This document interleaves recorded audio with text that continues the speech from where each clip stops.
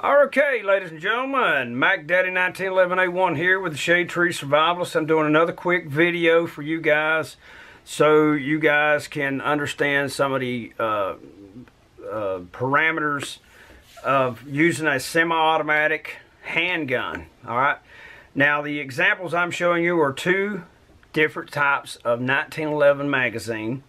There are 3 or 4 different versions of the 1911 magazine, and you may or may not know this, and so you need to be aware. The critical item on any semi-automatic handgun, and especially the 1911, that you need to look for is this right here, your feed lips. All right, from here to where the bend begins. Okay, what is critical about that? Okay, that is how long the cartridge is retained by the magazine. Once it gets back past this point, the cartridge is generally, the bullet is generally starting up the feed ramp on the frame and on into the barrel.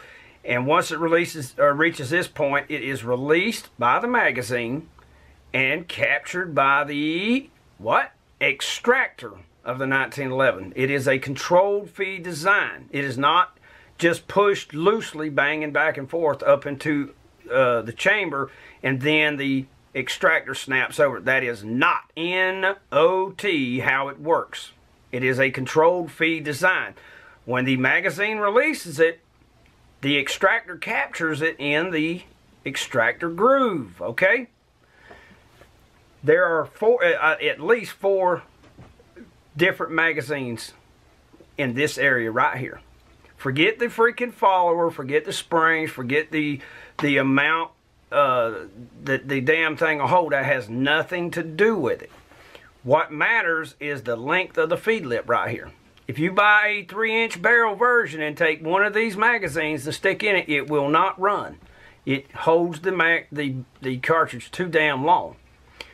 A 4-inch, 4 1/4 inch Commander style and or 5 or 6-inch model these magazines will run flawlessly in it. Okay, you have the original GI style that had just a touch longer feed lip.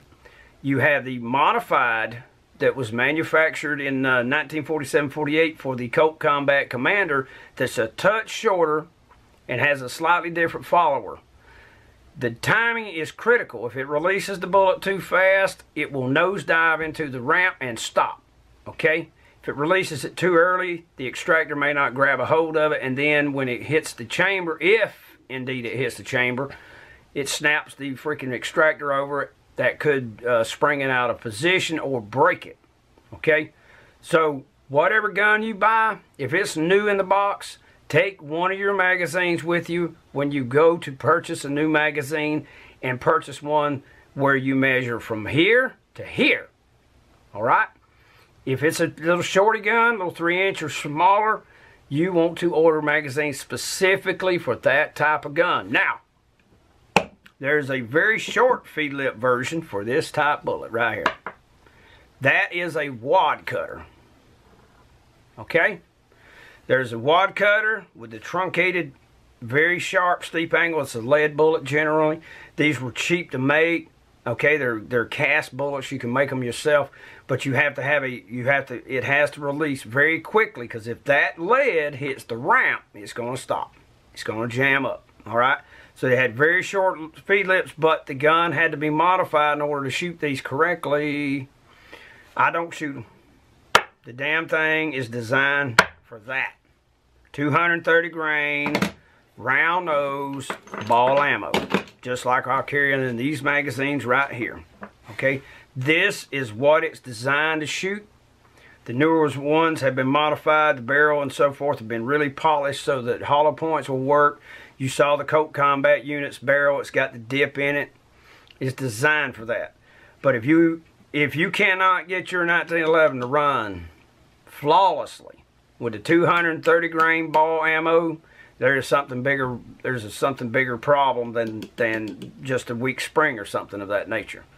All right, but your feed lips. All right, that's critical.